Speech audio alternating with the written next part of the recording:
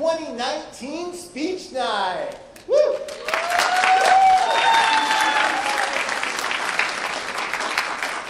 My name is Ryan Guy, and I'm one of the directors of Speech and Debate here at Modesto Junior College. We have a really fantastic set of events ready for you tonight. But before we get into all that, I just have a couple of quick announcements and a little bit of history for you all. First off, my guess is most of you have one of these devices in your pocket. For safety reasons, we ask folks to go ahead and turn those to silent so that we don't have ringers going off in the middle of the show. Probably something I should do too. But also, it's a distraction that we don't want to have our performers having to deal with, and we don't want someone taking a fall up on stage. So we appreciate that. Second announcement is if you are here for a communication studies class requirement, you should go ahead and complete whatever assignment your professor gave to you. I will note that many professors ask their students to fill out one of these critique sheets that has a side to write a little bit about the speeches and then a back side to go ahead and write a little bit about the debate. If you need one of these, we've got a bunch of them up front at the tables in the lobby, and they'll be there both during and after the show for you to pick up. Well, folks, I just want to give you a little bit of history about the Modesto Junior College Speech and Debate Team. The MJC Speech and Debate Team is one of the oldest programs on this campus. We actually got our start 1 year after the college opened, which means we too are coming up on our 100-year anniversary of doing what it is that we do.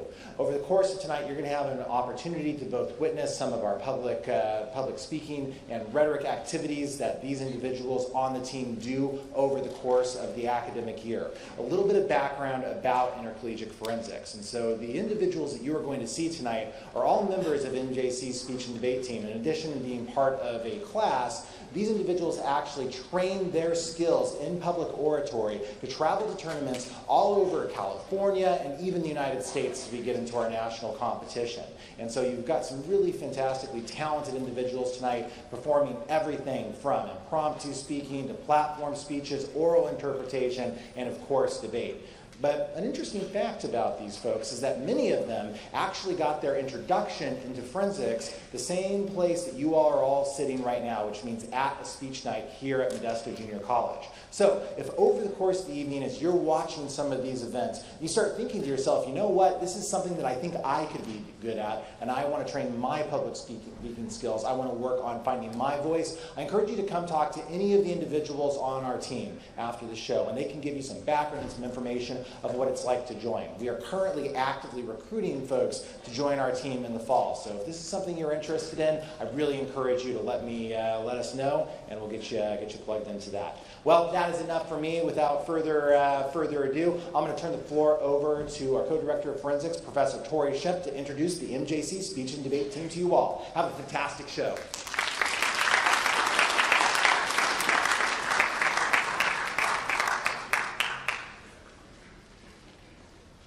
Good evening. Tonight it is my privilege to introduce you to all of the members of the Speech and Debate Team. Before I do that, I want to acknowledge the hard work of our volunteer student coach, Sean Cox-Marcelin. He spends what little free time he has attending our practices and spending long weekends at tournaments with us. So if we could all give him a round of applause, that would be great.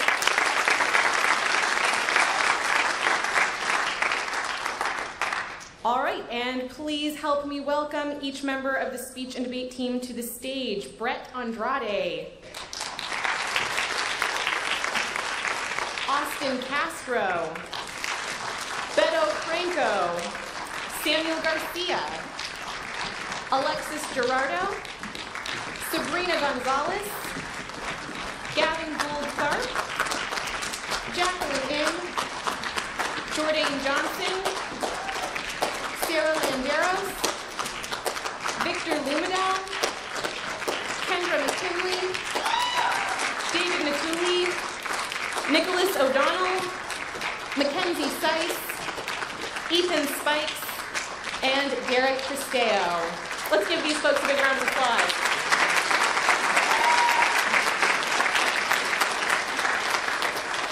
Tonight you will see several wonderful performances from many of these individuals, and to start the show I'm going to turn it over to our two trusty Masters of Ceremony, Sabrina Gonzalez and Jordan Johnson.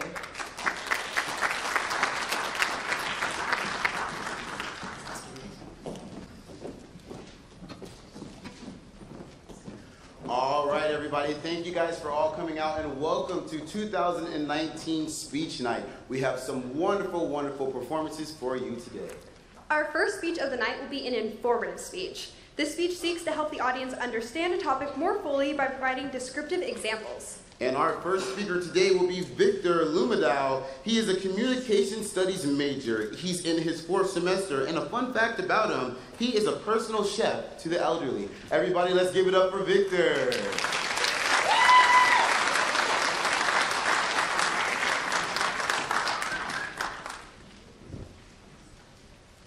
Do you ever feel like a plastic bag, just floating through the wind, wanting to start again? Yes, those are Katy Perry lyrics. But let me tell you why those words resonate so deep within your bones. It's because you are what you eat, and you've been eating plastic throughout your entire life.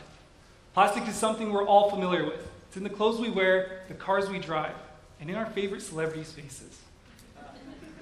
Uses are endless. It's cheap, versatile, and efficient. Our lives are consumed by it. Today I'll be talking about how just about every day we are literally consuming plastic through salt. So first, let's crystallize a better idea about how much salt and plastic we ingest. Second, let's break down how salt absorbs plastic. And finally, let's digest the environmental and health impacts of plastics. Salt is essential for life in general, and saltiness is one of the basic human tastes and emotions. Salt is one of the oldest and most ubiquitous food seasonings, and salting is an important part of food preservation. However, despite the critical functions that salt serves, there are 2 key trends that should make us wary: the overconsumption of salt and its contamination with plastic. In 2013, the CDC wrote that in the United States, 75% of the sodium eaten comes from processed and restaurant foods, 11% from cooking and table use, and the rest from what's found naturally in foods.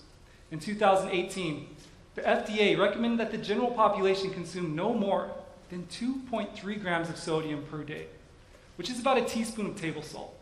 The British Medical Journal in 2017 states that the habitual salt intake in many Western countries is 10 grams per day. It's even higher than that in countries in Eastern Europe and Asia. So not only do we consume far above the recommended intake of salt, but the salt we eat is also contaminated. Jessica Glenza wrote in The Guardian in 2018 that sea salt around the world has been contaminated by plastic pollution, adding to experts' fears that microplastics are becoming ubiquitous in the environment and finding their way into the food chain via the salt in our diets. Microplastics are small pieces of plastic that pollute the environment, and while there is some contention over their size, the National Oceanic and Atmospheric Administration classified microplastics as being less than 5 millimeters in diameter. Researchers believe the majority of microplastics from fibers from clothing and single-use plastics such as water bottles and straws.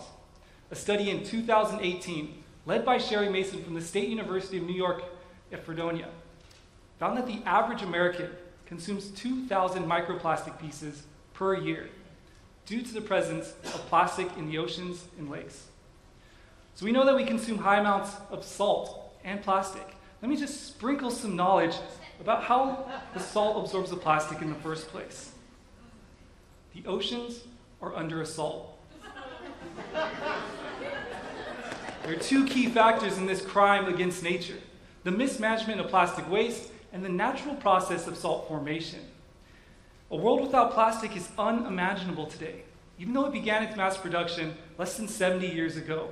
In 2017, Nature Research Journal explains that since its mass production in the 1950s, global plastic production has been increasing, which exceeded 322 million tons in 2015.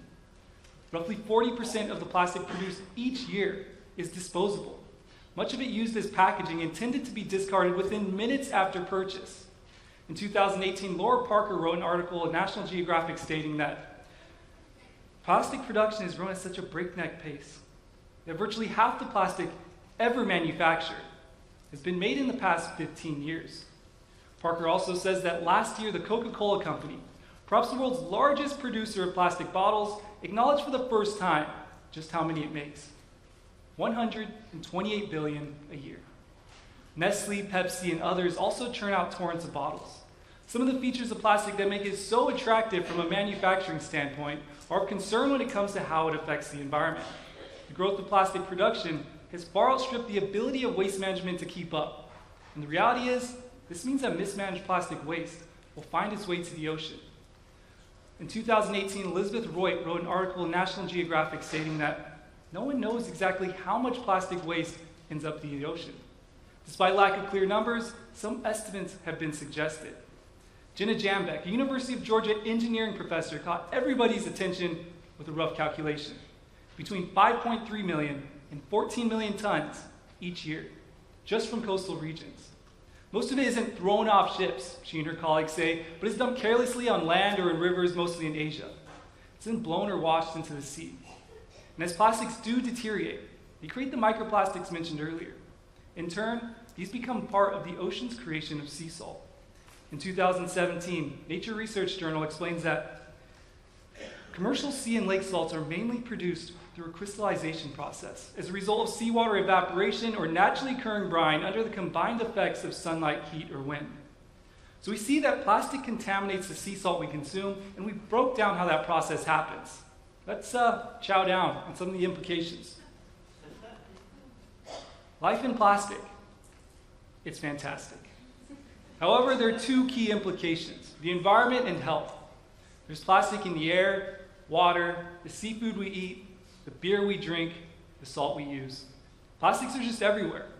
A 2018 article in The Guardian by Damian Carrington states that 1 million plastic bottles are bought around the world every minute. And scientists predict that by 2050, the ocean will contain more plastic by weight than fish. Imagine 5 plastic grocery bags stuffed with plastic trash sitting on every foot of coastline around the world. That would correspond to about 8.8 million tons, which is the middle of the road estimate of what the oceans get from us annually. It's unclear how long it'll take for this plastic to completely biodegrade into its constituent molecules. Estimates range from 450 years to never. And the health impact of ingesting plastic is not known. Scientists have struggled to research the impact of plastic on the human body because they cannot find a control group of humans who have not been exposed. Everybody is being exposed to some degree at any given time, from gestation through death. Researchers from Johns Hopkins Bloomberg School of Public Health and Arizona State University wrote in 2015 that detectable levels of the plastic bisphenol A have been found in 95% of the adult population in the United States. There's no clear effect on human health because there are no studies on that subject, said Juan Canessa, a professor who conducted research on sea salt at the University of Alicante in Spain. But the increase of plastics in the environment in general will also increase exposure, he said. So today, we chewed over the world's contamination of salt by discussing the overconsumption of salt, how salt absorbs plastic, some of the lasting implications. It's certain that plastic has its place in the world.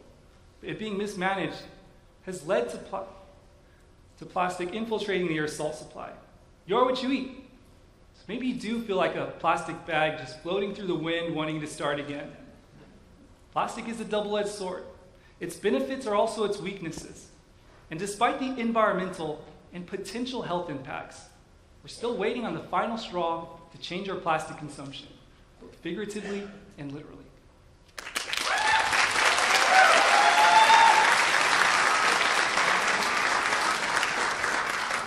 Thank you so much for that speech, Victor. I learned a lot. Maybe this explains why you're so salty. Y'all see what I have to put up with every day? Well, let's go ahead and move on to our next speech, and that is an impromptu speech. The speaker has 7 minutes to prepare and deliver a well-organized, insightful speech. They must choose one of 3 topics. Today, our speaker for impromptu will be Austin Castro. Austin is a cinema and television arts major. This is his 4th semester on the team, and a fun fact about Austin is that he's appeared on the Netflix show 13 Reasons Why. Let's give a warm welcome to Austin Castro.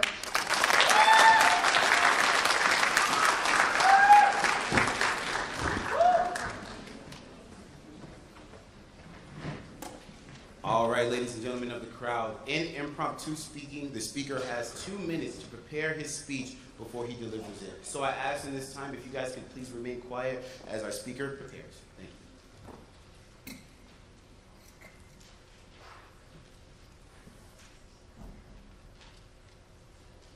Starting time.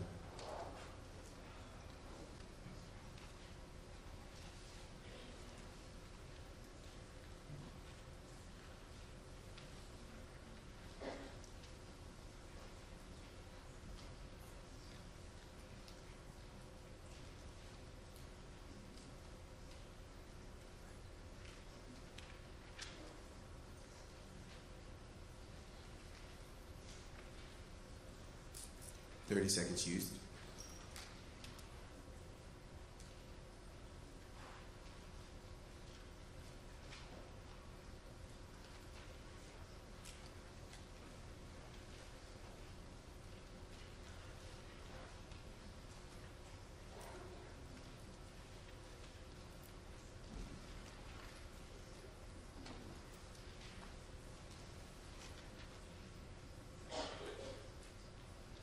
One minute used.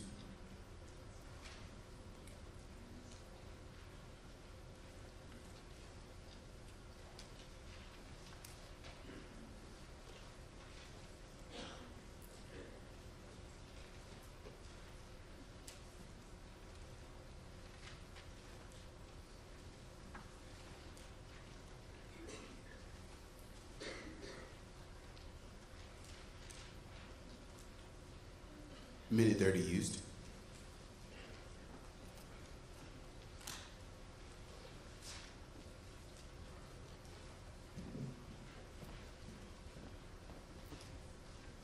When it comes to Asian stereotypes, believe me, I've heard it all.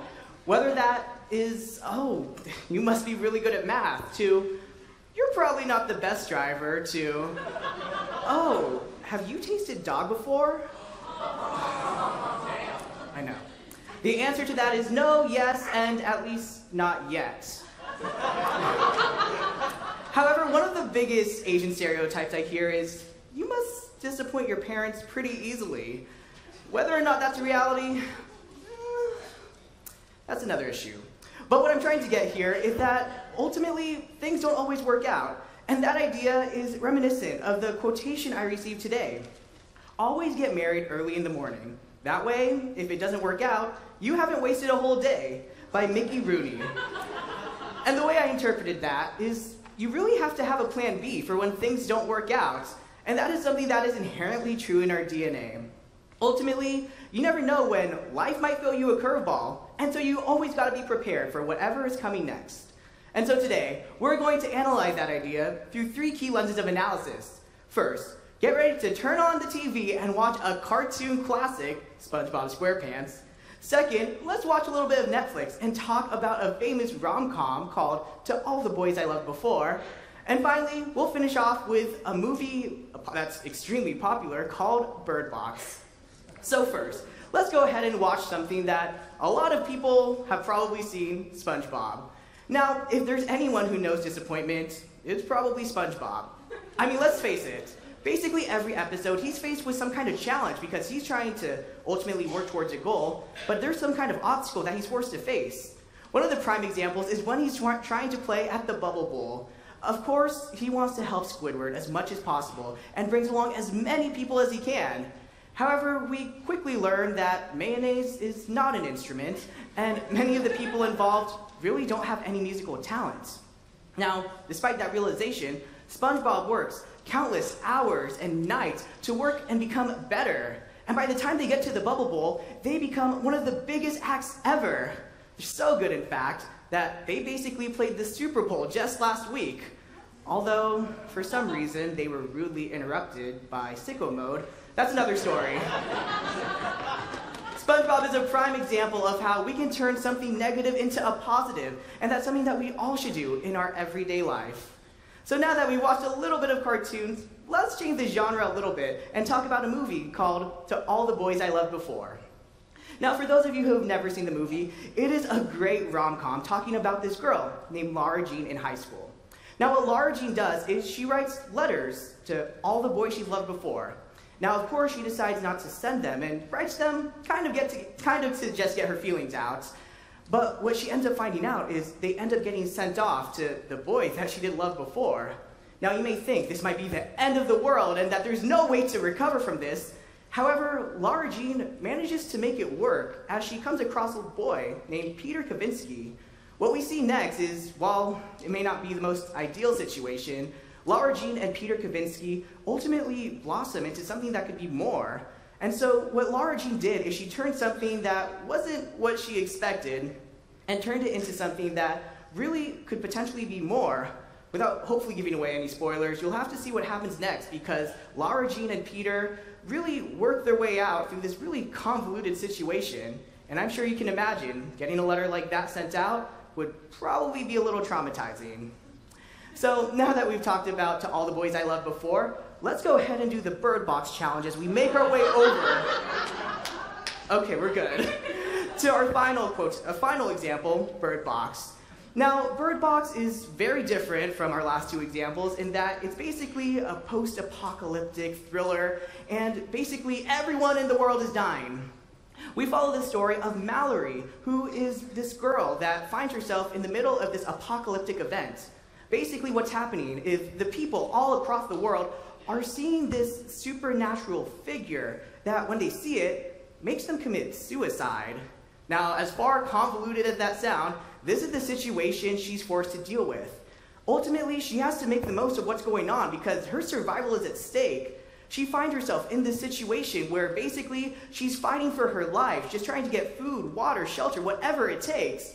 I think it's safe to say that Mallory had no way to expect this, but ultimately we see that she does whatever it takes and is not afraid to make things work, no matter what curveball is thrown at her. So when we look back at the quotation we received today, always get married early in the morning. That way, if it doesn't work out, you haven't wasted a whole day, by Mickey Rooney.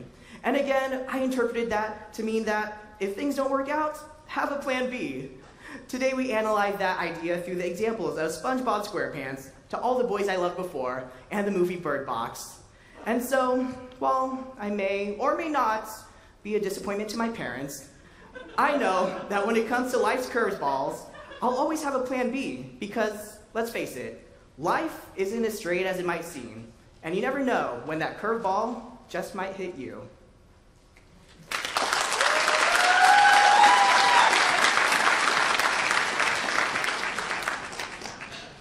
Thank you, Austin, so much for that wonderful speech. I don't think I could have done that. So before we can continue on with our individual speeches, I'm going to ask our 4 debaters to come up so they can pick the sides. The really cool part about seeing a live parliamentary debate is even our debaters don't know which sides they'll be on, affirmative or negative, or what they'll be debating.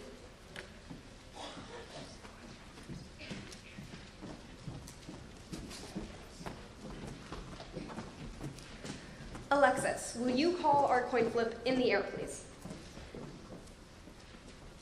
All right, ladies and gentlemen, here we go. Ready? Heads. Oh, what do we got here? Heads it is. Yay, nice call. Okay, Alexis and Nick, which side would you like? Okay, they will be negative. Let's see our resolution.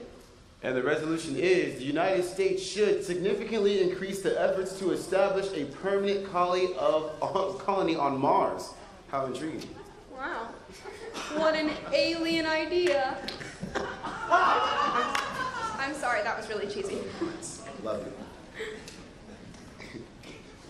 Okay, so next up in our lineup, we will have a poetry. This oral interpretation presents literature that seeks to move the audience through character portrayal and storytelling.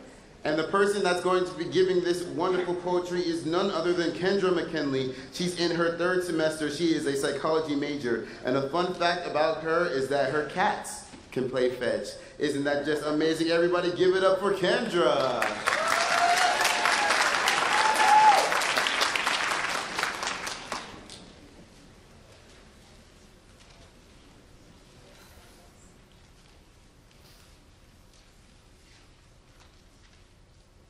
For the last time, I don't need to write it down. I've got it all up here, you see? Salmon, blueberries, eggs, barley, water, vitamin B12, you see? I won't end up like them. Now, I remember trips to South Carolina. I remember Lenny Williams's 'Cause I Love You. I remember trees become so clumsy in the fall. I remember getting the news. I remember holding my mother upright. I remember knees succumbing to sentences. I remember unsettling cackles. I remember never wearing that dress again. I remember him being so stoic, statuesque. He has his mother's quiet. You can see it in his beard and the way that he tries to shush the gray, my dad, holding on to synopsis for dear life, pleading to still have the option of being ashamed of his sins one day. You see, Nana don't talk no more. Used to have Holden Caulfield in her speech, now she sounds like missed phone calls, it's all leaving her. Every decision, every regret, a burning cradle as she dives into oblivion. At first, the National Institute on Aging classifies Alzheimer's disease as an irreversible progressive brain disorder that slowly destroys memories, thinking skills, and the ability to carry out the simplest task. In 2017, the CDC ranked Alzheimer's disease as the 6th leading cause of death in the United States, killing 111,561 men and women each year. Even more shocking, a 2018 Science.org article, molecular biologist Darren Baker explains to us that Alzheimer's disease and other related dementias will inflict an estimated 14 million people in this country alone by the year 2050. Enticed by these predictions, Congress has recently tripled the National Institute on Health's annual budget for Alzheimer's disease and other related dementias to $1.9 billion. Finally, giving the next generation a little bit of hope. Through the poetry, Blue Jeans by Marvin Hodge, Rubik's Cube by Benjamin Barker, and In Fear of My Mother Being Diagnosed with Alzheimer's Disease by Megan Falley. A program for those grieving the loss of someone who's still alive. For my 6th birthday, my grandpa gave me a Rubik's Cube. I'll always remember its edges. Hold it in my hand, have the weight of an overwhelming problem. I remember him telling me about it, how Rubik's Cube has 43 quintillion, 252 quadrillion, 6 trillion, 499,856,000 possibilities. He told me it could be really confusing sometimes, but to always look at the center square as a reminder of what color each side should be. I knew it finally came for you when I got the phone call. You were parked outside of someone else's life, car still running. For years, you called me by my brother's name, and then the dog's, and soon the name of your mother, dead long before I was born. We're celebrating his 50th wedding anniversary. He and Grandpa are dancing a dance that only fragile legs and wrinkled hands know how to. That type of happiness took him 70 years to earn. The white side of the cube is solved. This disease thinks so highly of itself. It sits in interrogation and says, I ain't snitching on nobody. And Grandpa, he's got it too. You know, I never correct him when he gets my name wrong. At least I remind him of someone, right? It's good practice. He went blind a few years before his diagnosis. Smart. That's how I do it. Don't have to confuse the world out there with the world in here. Everything stays exactly like I remember it. The walls of the hospital are blue. Nurses explain that his memory has become jumbled. Strangers and family portraits, pictures with mismatched faces. Alzheimer's has turned his mind into a Rubik's Cube. Most days I have to tell you things 50 times. Mom, you're okay. I love you. They're not trying to kill you. I'm your daughter, the only one. I think of all the questions I should have asked before. I want to pluck the answers from your mouth, each memory a hair caught in the back of your throat. If I could do it all again, I would do it all again. He's a highway patrolman. His car is white. No, it's blue. He worked there for 30 years. Some nights he still does. Time is a complicated algorithm. I'd come back, and I'd set the table for all the dinners I'd miss. I'd come back from all the Mother's Days I spent in different states. I'd shift my finger, hovering the ignore button. I would just answer your call. Mom, this is a fork. You use it like this. Mom, I love you. I love you, Annie. Annie is your name. My sister's wedding is white, but he doesn't know why. I wonder. When you flinch at the food I am trying to spoon to you, if you remember me how I was back then. The little girl who caught skin inside sweater zippers. The little girl who snuck out bedroom windows and stole your pills. I always wonder if you remember the time that I slammed the door so hard it sounded like, I hate you. And the photograph of us fell off its nail. The pills he holds in his hands are yellow and green and red. The weight of their color causes his hand to drop. I try to shift his tiles back into place, but people do not have center squares. His mind is a hospital bed divided by 0. I've been running for this for so long. My soul needs a second wind. These incessant genes with a God complex, giving and taking, and she takes pride in her hips, but there's something she wishes she hadn't gone from her mama.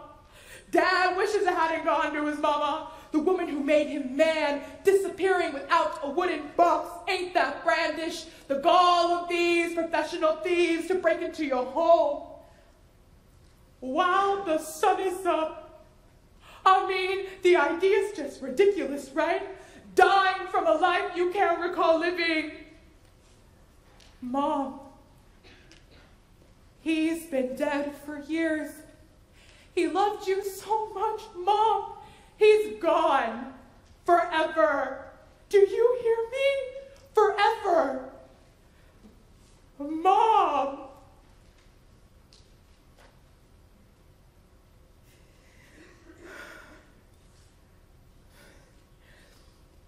He just went to the store. He'll be back in 5 minutes. I don't know how to live with these things that I've done. These secrets of yours I told to make myself more interesting. This hurt that I polished until I could see my own reflection. Sad hugs are bad enough. Sad hugs from family members are far worse. I never thought I'd have to say, do you remember me? Grandma? Last time I saw you, you were this big. Happy birthday. Is it mine or yours? She says, and we laugh uncomfortably together. She takes her jacket and puts it up to her nose, as if the clothes she's worn for years just smell like someone else. The temperature of his hand is blue. Death is colorless. I will always remember his edges. Hold him in my hand as the weight of an overwhelming problem. I was unable to attend his funeral. I never figured out the algorithm to solve it. A Rubik's Cube has over 43 quintillion possibilities. A casket only has one.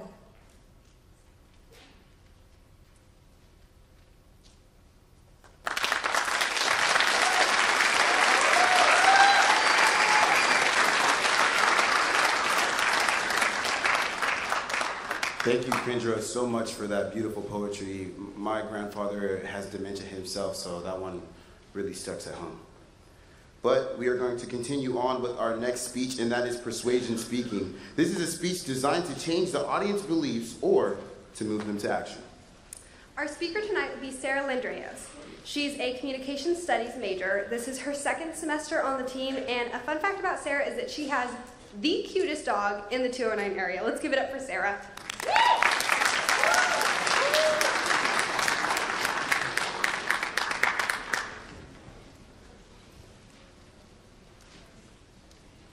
Menstruation.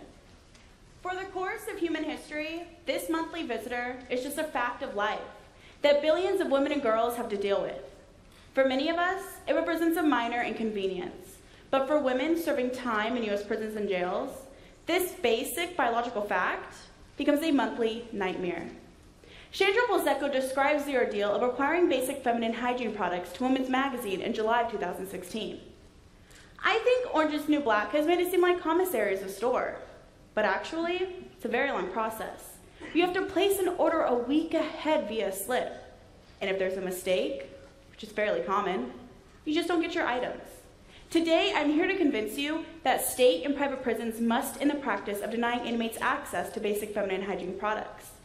So today, we'll first examine the issues that come from limited access to menstrual products. Second, we'll we'll explore the reasons this crisis exists, before finally presenting some meaningful reforms to address this issue. First, the problem. Federal prisons provide free menstrual products to their inmates, but state and local facilities do not. This is troubling because according to an October 2017 report from the Prison Policy Institute, of the 200,000 women in prison, the vast majority, 186,000, are housed in state and local facilities. This creates two key problems. These facilities make menstrual products available, but they are often unaffordable and inaccessible. Balseco explains in the previously cited Women's Magazine article that there's a shortage of prison jobs, and even if you get one, you earn about 75 cents a day. So to have to spend $2.34 for 24 pads is a quarter of your weekly paycheck. Keeping in mind that you'd have to buy all other hygiene items that are basic to human existence. Additionally, the products are subpar. Women often twist several panty liners together into a makeshift tampon. Molly Nygren, a nurse who has worked with incarcerated women, warns in a 2018 interview with KJZZ that this can increase bacteria and cause toxic shock syndrome. Beyond this, the process to place and receive an order of hygiene products is so laborious that it could take weeks. This drives women to insanitary alternatives. Balseco explains, I've heard of women using notebook paper and even dirty shower sheets, which were the little cut-up squares of old sheets everyone stood on the bathroom floor after getting out of the shower. Despite a female inmate's best efforts to obtain hygiene products, a 2018 article on Prison Legal News by Derek Gillen explains that blood-stained pants could earn her a disciplinary ticket for violating the prison system's dress code. Beyond disciplinary action, this impacts women in other ways too. A March 2018 report from NBC News explains, for example, some women refuse visits from attorneys or family members out of embarrassment about bleeding through clothing. Thus, our current practices are dangerous and demeaning. Women are increasing their risk of fatal infection by wearing the same pad for days at a time, and then are subject to humiliation and discipline when the products fail them. This should make us take a hard look at ourselves. These are our values. This is justice. Despite the clear problem this poses, there are dysfunctional mindsets that contribute to these policies. So let's examine the causes. The causes are twofold. Our legislators continue to treat sanitary products as luxury items, and our institutions want to maintain biopolitical control over our female prisoners in the prison system. First, the issue of luxury. Our legislators continue to dismiss sanitary products as unworthy of their time. When Arizona introduced a bill to provide these menstrual products to their inmates, KJZZ reports that one committee member stated, "I'm almost sorry I heard the bill. I'd expect to hear about pads and tampons and the problems of periods." Sadly, perhaps this shouldn't be surprising. According to a 2017 article on Bustle by Chris Stagnati, only 46% of men believe that access to menstrual products are a right, as opposed to a privilege. But imagine being told that the bathrooms at your school will no longer supply toilet paper for free. Instead, you will be required to pay for it. Once you do, you will need to wait several days to several weeks to receive your allotment. If the thought of this seems ridiculous or makes you uncomfortable, that's because it is, and it should. Sanitary products are necessary in this same way. Second, the issue of biopower. Michel Foucault describes biopower as state control that seeks to govern bodies and bodily rituals. Brenda V. Smith, a professor at the Washington College of Law at American University, tells the Huffington Post in 2018 that correction officers are the gatekeepers of sanitary products, and that women end up trading sex for sanitary napkins. She continues saying, being able to manage your period is so basic for women. It's a matter of dignity. It really goes to the core of a woman's personhood. An unwillingness to provide menstrual products is less about a limited budget and more about the exertion of biopolitical control over our female prisoners in the prison system. Diminishing one's personhood seems to be the point. Now, it's true that addressing these root causes would require major shifts in how we fundamentally structure our society.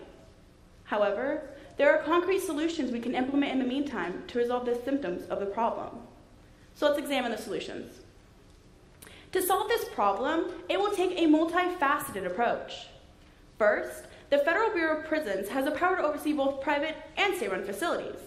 In this instance, the Federal Bureau of Prisons should issue a directive that all private and state-run facilities must change their practices and policies regarding the availability and distribution of feminine hygiene products. It may sound cliche, but this is an ideal instance where writing to or calling your congressperson can have a measurable impact on the suffering of others. Next, at the local level, change can be enacted through state legislature, or in the case of jails, at the county level. When we look at the states that have already changed their laws, there's one common factor: public pressure. States like Colorado, New York, Arizona, and Maryland have already taken steps to enact change and should serve as a model for the rest of us. A 2018 article in the Huffington Post by Lydia O'Connor points out that providing these products does not create a significant budgetary burden on the state. In Arizona, estimates suggest that the plan will only cost $80,000. On the following handout, I provided you links to websites where you can contact your federal, state, and county officials. I have left some copies in the lobby for you to pick up after the show is over, and I implore you to contact them. When you do, stress that you wish to see fair and equal distribution of feminine hygiene products to all incarcerated individuals who need them. Last, you can currently support organizations fighting for the rights of the incarcerated. Donating your time or money to organizations like the ACLU or the Human Rights Defense Center will help give resources to change the quality of lives of these individuals, particularly those incarcerated in other states and U.S. territories. Today, we looked at the inexcusably insufficient level of access that female prisoners have to menstrual products. We first examined the issues that come from limited access to menstrual products, then identified the contributing factors, before finally presenting some obtainable solutions. Menstruation is a biological reality for billions of women.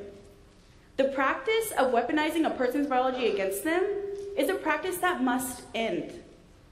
The United States has more incarcerated individuals than anywhere else in the world. Their voices are muted. We have to use ours to make them heard.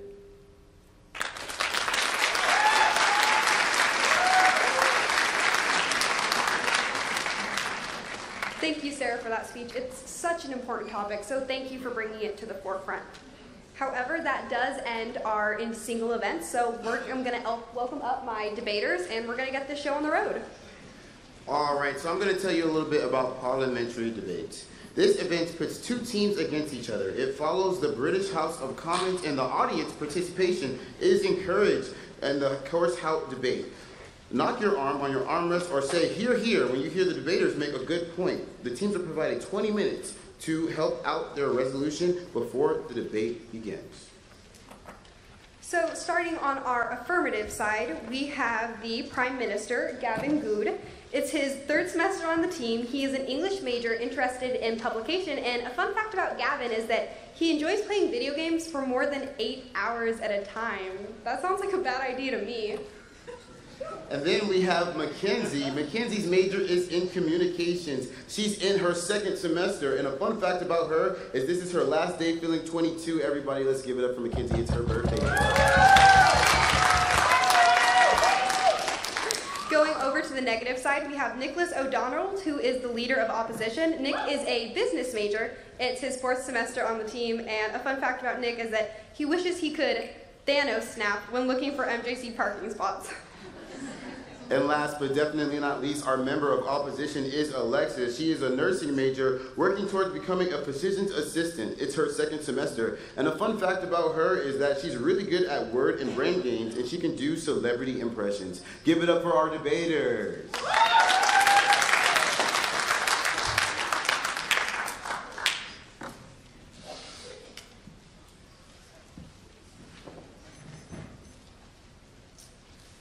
I call the House to order. As a reminder to the audience, debate is an interactive activity, so please knock, clap, stomp your feet, and say, "Hear, hear," if you think a debater is making a good point. This will help keep things exciting while also letting the debaters know what arguments like and which arguments you don't. I now recognize the Prime Minister from the affirmative team to deliver a constructive speech not to exceed 4 minutes. All right, thank you very much. Negative team, thank you for joining me up here. Everybody ready to talk about space?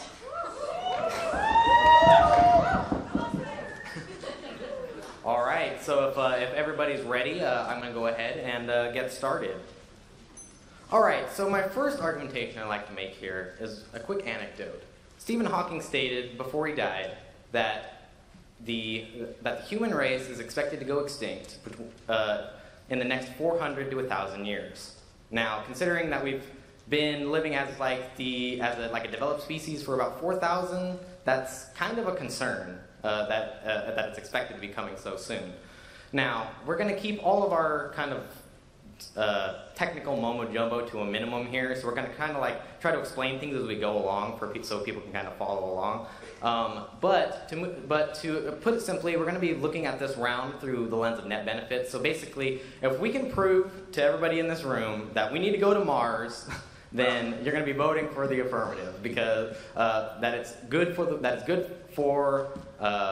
the human race, rather, if we go to Mars. If we fail to do that, then you'll vote for the negation. So let's move on to a little background here. So the discussion about going to Mars has been in talks for many years. Most recently brought up through Elon Musk in the last year or two. But however, while he has the ambition and the drive, he kind of lacks the funding and the enforcement to actually get anything done besides sending like Tesla Roadsters into space. So this brings us to the plan, which we're going to do exactly as the resolution states. We're intending for the United States federal government to initiate a plan to get a colonization on Mars by the year 2030. So the way that we're going to fund this is generally through your normal means of raising funding, whether that be cutting from other programs, through tax increases on the rich, etc. So, move on to our advantage here. You can basically look at this as a reason to vote for us. You can headline this, we need to get off the rock. The first argumentation we have here is that currently in status quo, the Earth's environment is not going to be stable or usable forever. And then our second point here is that the United Nations stated just this year, that we have 12 years, only 12 years before climate change as a whole becomes irreversible, meaning that Earth will become uninhabitable over time. So, our third status quo point is essentially, even if tomorrow we were to stop carbon emissions, the Earth would still increase in temperature by 1.5 degrees over that same time period. So there's no stopping that no matter what we do. So whatever the negation may try to articulate that we might be able to save it, we can't do it in time. So this brings us to our, if we pass the plan, if we fiat that we're going to be able to get people on Mars in this time frame, whatever the cost is, then we are now able to start finding ways in order to survive and keep the human race from going absolutely extinct on the planet that we live on now. So a couple impacts here, a couple reasons to really support the crux of our argument here is that we are avoiding the basic extinction of the human race as a starting step, which is pretty good. And then secondly, in the status quo, if climate change continues to be an issue and continues to get worse, this is going to lead to wars being fought over the resources that we have containing left in the earth. So no matter what, eventually we're going to be getting into wars, and we need to be able to withstand the existence of climate change, because if we allow countries to fight and bicker over whether or not we should go to Mars, the window may close and it'll be too late. And at that point, we're all going to be doomed regardless. So we might as well start now while we still have a chance. The negative now has 1 minute of flex time to ask questions of the affirmative team. Hello. All right. So, when will we get to Mars? So we're saying a strict timeline around 2030. Do we have the technology to do that? So it's under development right now, like similar Apollo program. Okay, how many people can go? What? Who's going to get to go? Yeah. I mean, initially it's going to be, you know, a handful of astronauts, same as like Apollo, but the designation is eventually we'll have mass migration of people. You're gonna fit 7 billion people on spaceships and get us there. Not at once, but over time. It's the only option we have. Okay. You know, Mars has no electromagnetic field, so won't everyone die like the next solar storm / solar flare? We can worry about like two super small magnitude possibilities once we actually like manage to survive the real threat of climate change right now. Okay. That's your argument. Alright. I now recognize the leader of the opposition from the negative team to deliver a constructive speech not to exceed 5 minutes.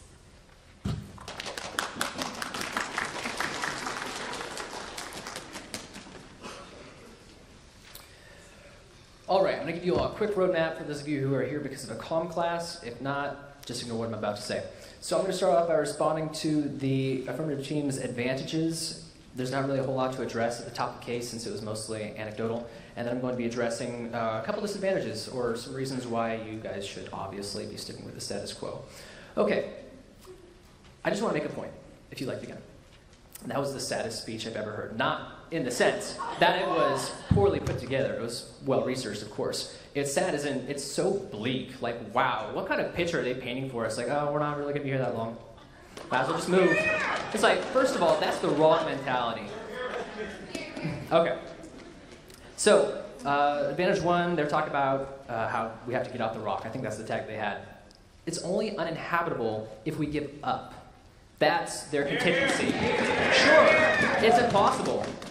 With the slight little thing that they failed to mention is if we give up. It's not impossible right now. It's impossible if you pass their plan. Please remember that. Moving down to their impact, wars over resources.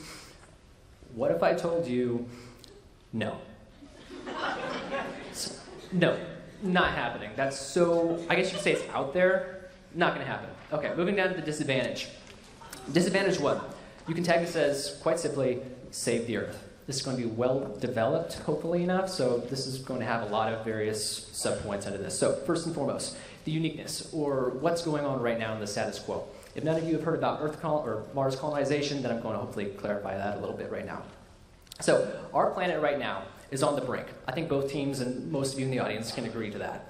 The question isn't whether or not it's bleak. Right now, in the status quo, of course, there are things that need to be changed. What the negative team is trying to communicate to you is that just because the affirmative team provides you a choice to be able to do something or not do something doesn't necessarily mean it's the right thing to do. That's something to delineate. The status quo might not be perfect, but it doesn't mean that the affirmative team wouldn't make things worse. So, moving down. Essentially, there's a mind point that we have to recognize. If we were to pass the affirmative team's plan and attempt to colonize Mars, this would be a defeatist mentality. We would be basically giving up on the Earth because think of it in the, I don't know, a common man analogy. If you have a millionaire who breaks his phone, what's he going to do? He's going to go out and buy another one. No big deal. If you've got someone who's, lower income and they break their phone, oh my gosh, that's like $1,000. You're going to take better care of it, right? That's the same mentality here. Is, oh, well, we've got an opportunity to maybe get off Earth. See ya. First of all, wrong mentality. Second of all, what about everybody else who's left here? Because I guarantee you that the people who are going to be going to Mars, they're not going to be you and I. They're going to be Jeff Bezos. They're going to be Jeff Bezos' wife. They're going to be people that aren't you and I. And so please don't get caught up in this, oh, we can get off Mars, we can get off Earth, we can survive. That's not even, it's not even a discussion right now. Okay, moving down to the link, or what happens if you vote for the affirmative team. The plan simply passes, we abandon Earth. Right. 2 subpoints. Again, I'm just going to reiterate this. First, we abandon this philosophically. But second of all, we abandon this fundamentally, or functionally.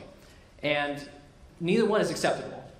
We have to understand that the affirmative team, their job, as you've become acquainted with in the last 20 minutes, is that they're going to give you a chance to colonize Mars. They can give you no promises.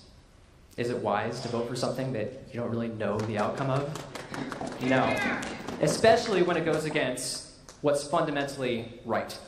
It's not acceptable. Moving down to the internal link, or post-plan, what would happen? So this distraction would keep us from doing important research in terms of how we can actually save Earth. So really, not only if you were to vote for the affirmative team, would it not necessarily promise you anything, it would actually be detracting from our chances to save Earth, only further dooming us. Which leads me to my impact. My impact is a couple-fold. Actually, before I get to the impacts, there's one other thing I want to mention. You can consider this second internal link. This plan is going to cost billions, if not trillions of dollars. What's worse than trying to get to Mars and failing? Getting ourselves into trillions of dollars worth of debt. What a mistake. They can't guarantee, even though they have a NASA dollar back for every dollar spent, and they might claim some kind of technology advancements. First of all, there's no guarantee. Remember, any kind of advantages they claim, there's no guarantee. So it's all hypothetical. You're going to vote for a hypothetical, or are you going to vote for what's fundamentally right to try and save the only shot we have? Moving on to the impacts. First of all, this would be a mind shift, which would lead to the inevitable destruction of Earth. If you are not putting our efforts into trying to save Earth, our efforts are going to be somewhere else. You can't be doing two things at once, as sure as I'm sure we'd all like to. We'd all be able to get our classes done 2 times as fast, and we'd all probably be a lot happier, but that's not possible. So on a grand scheme like this, when we're talking about the sustainability and future of Earth, we definitely can't say that we're going to be able to be in 2 places at once. We simply can't. There just aren't enough resources. So you're left with 2 options. You either decide to do what's fundamentally right and put all of our efforts into saving Earth, the only Earth that we have, or put some rich people on Mars. Thank you.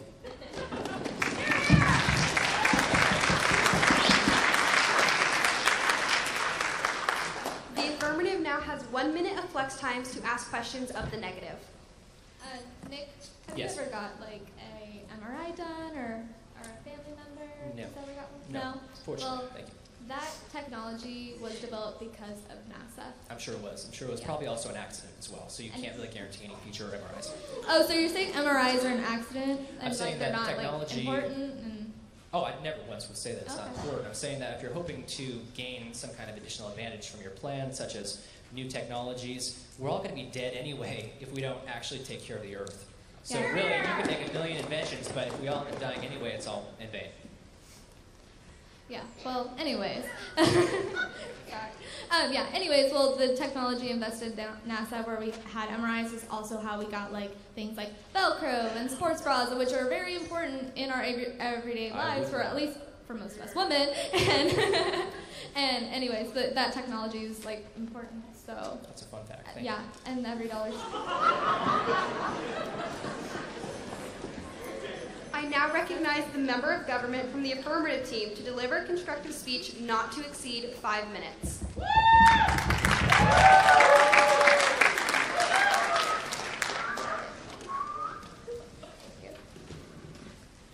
All right, for some of you who are following this debate, I'm just going to kind of give a little bit of a roadmap.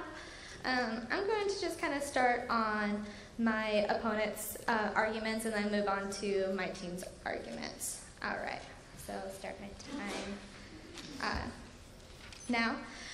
Pretty much their arguments just like, why not save the Earth? And why not save the Earth? Like, yeah, saving the Earth is great, but the thing is, it's inevitable that Earth is going to die. Like, we have to come up with a backup plan to save, like, the human race. Like, what happens when we are all wiped out and we're gone? Nothing. Why not try to have, a backup plan to make sure that we survive, that our race continues? Like, it's survival of the fittest, and so let's come up with a backup plan and go to Mars if it's when needed, because Earth is going to die someday. So let's continue the human race. Yeah, and so he made a lot of arguments saying that we're having this mentality of that we're giving up. But the thing is, investing money into NASA gets us all these great. Investing money into NASA always ends up in a great returns, because every dollar spent into NASA is $7 to $8 back. Like I said in our flex time of how we got MRIs because of NASA, how we have things like sports bras like NASA and Velcro, like simple things that are needed. So but it's not, and the thing is, we're not only giving promises, we're like researching. NASA is something that we can, investing in NASA can never really go wrong, like I've said. Also, let's see. And also we said that we're never going to give up, and we never said we're going to give up. It's not an either or thing. It's about just survival. All right. And on to like our arguments. Let's see. Sorry. Yeah. So pretty much our arguments about is about get off the rock, which is getting off of Earth, survival, like trying to make sure, because let's be honest, our planet is dying, and no one's making really good enough changes to keep it alive. So let's get on Mars and try to make sure that we can protect our, so we can continue the human race, because I'll hold for Flex. So, yeah. Anyways, getting on Mars is our best chance at survival, because, again, Earth is no longer being habitable someday, and let's protect ourselves, because, yeah. Anything like that, Gavin? I mean, you can make the articulation that, like, we can always do both. Yeah. You know, we can always do both in order to try and save the Earth. If we save the Earth, then that's great. If we don't, you have to do something. Yeah, and that, like my partner just said, we never said we can't do both. It's about having a backup plan to make sure that the human race stays alive. Because let's be honest, like we're doing a really bad job at keeping it alive right now. But we can do both and try to keep both. Try to stay on Earth. That would be great. But we always have to have a backup plan, because and also we did never say we can't do both.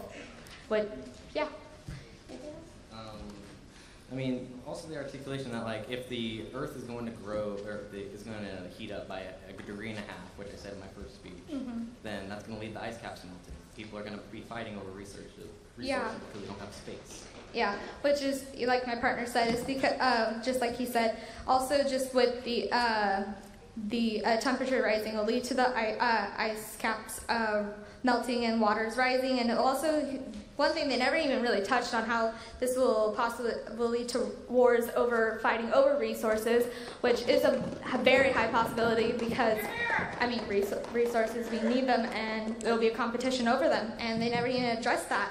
They say it won't happen. Yeah, all they said is like we're just giving up by having this plan, which we're not giving up. It's about trying to protect ourselves. And I will finish up the rest of my time.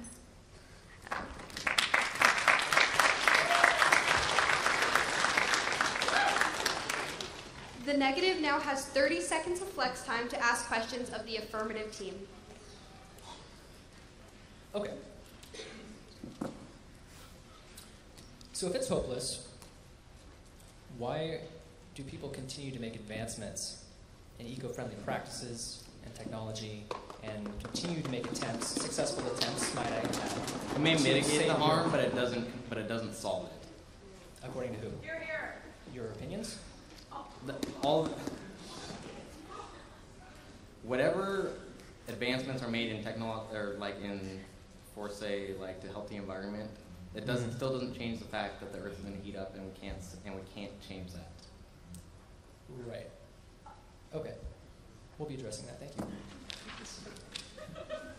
I now recognize the member of the opposition from the negative team to deliver constructive speech not to exceed 5 minutes.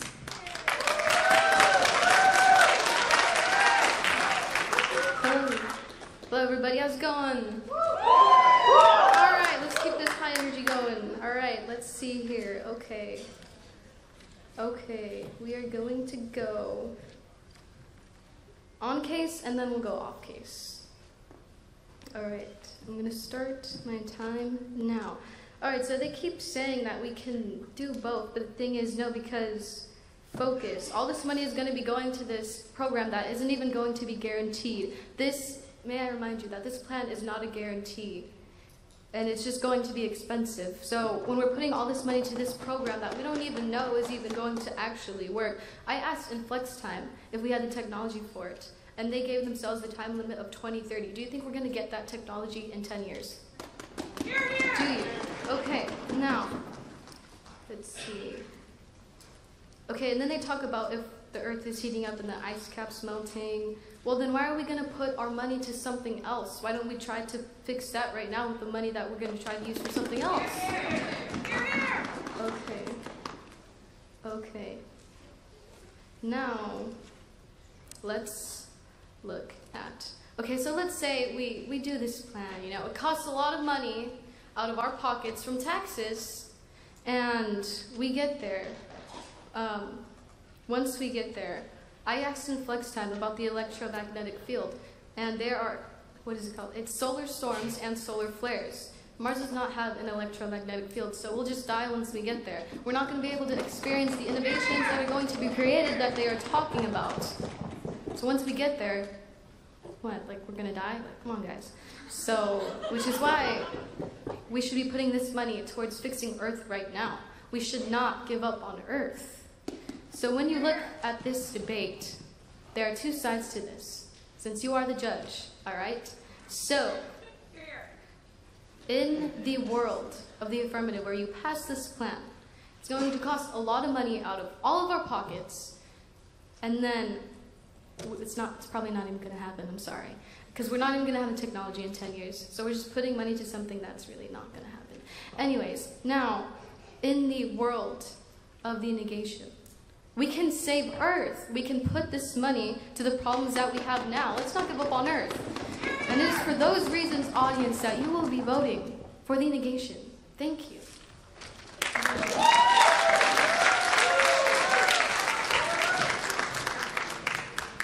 I now recognize the leader of the opposition from the negative team to deliver a rebuttal speech not to exceed 2 minutes.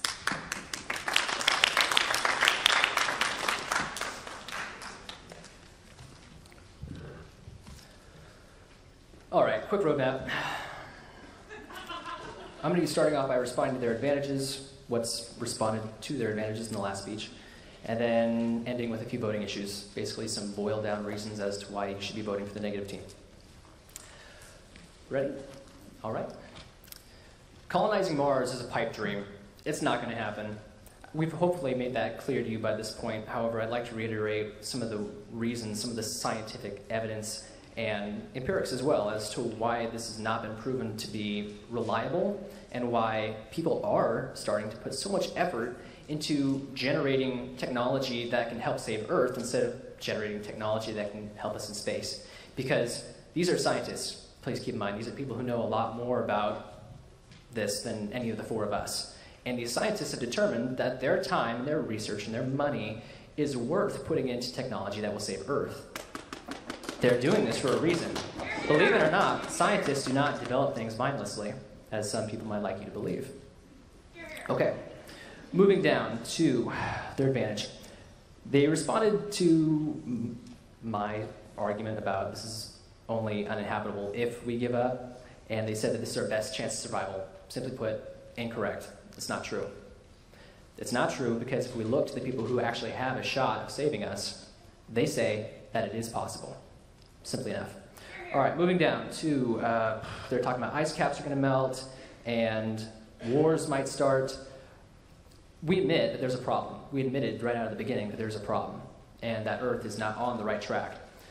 The difference between these two teams is how we're going to be going about fixing it.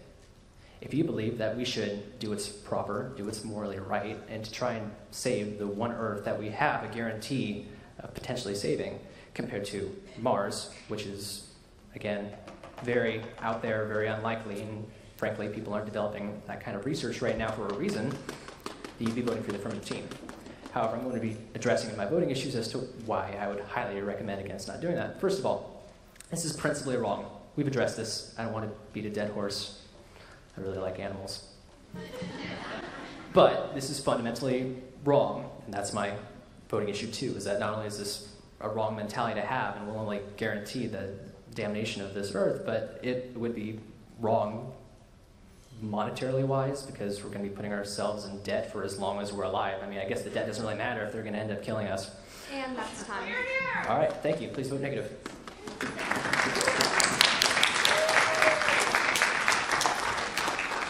The affirmative now has 30 seconds of flex time to ask questions of the negative team. Okay, so you say that it's infeasible to get to Mars by 2030. Do you know when JFK made his man on the moon speech? And do you know how long afterwards it took us to actually get a man on the moon? Answer is 9 years. Okay. Hear, hear! So, say that it's unfeasible, I think it's unrealistic if we're not even going to Oh, try. I'm not the one saying it's not feasible. It's the experts who are saying it's not feasible. I can't take credit for that. I now recognize the Prime Minister from the affirmative team to deliver a rebuttal speech not to exceed 3 minutes.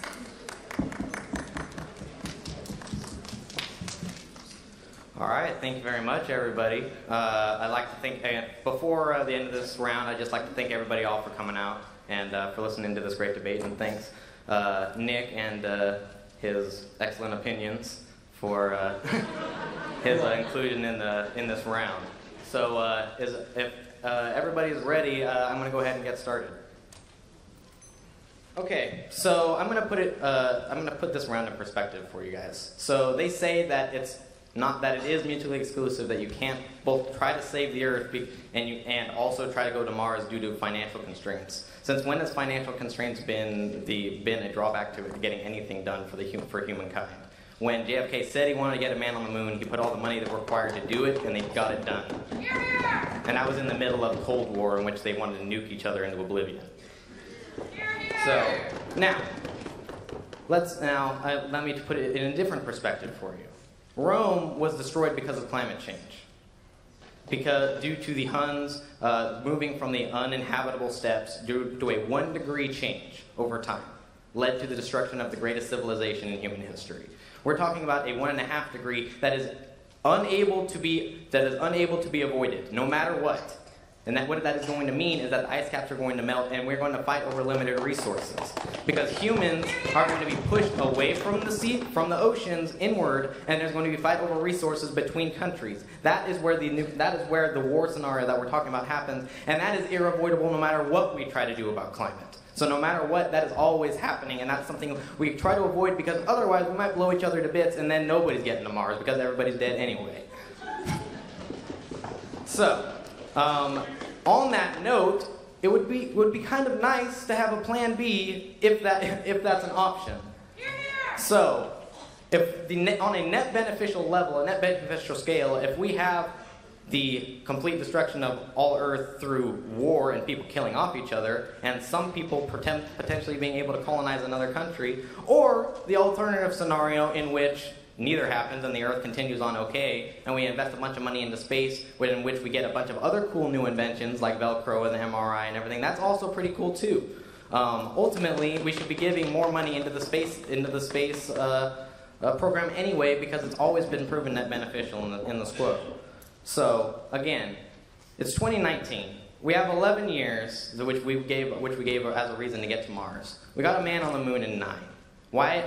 They say that it's unfeasible, but they don't give any particular reasoning as to why it's not, other than, oh, experts say that it is. Since when have experts always been right? Have experts ever been proven wrong? Why don't we at least give it a try? Because we can ultimately try to save the Earth and also have a backup just in case. So, ultimately, in this round, the only real articulation that the negative is as brought up in this round is that we can't do both, and so their impact's already triggered, always triggered. That it always is bad for them. However, why can't we all just pull together and try to make the world a better place and also explore the stars? Vote for the affirmative.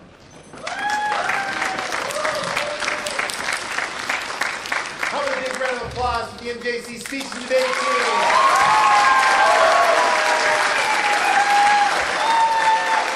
Well, that was most certainly a stellar debate, but debates do have winners and they do have losers, and we're going to decide that right now. So, if at the end of this debate, when you weighed all of the arguments, you felt that the affirmative team upheld their burden and convinced you that doing this plan would make the status quo better, let me hear you now. Alrighty then, if you decided at the end of this round the negative team has done their job and convinced you that we ought to stick with the status quo, let me hear you now.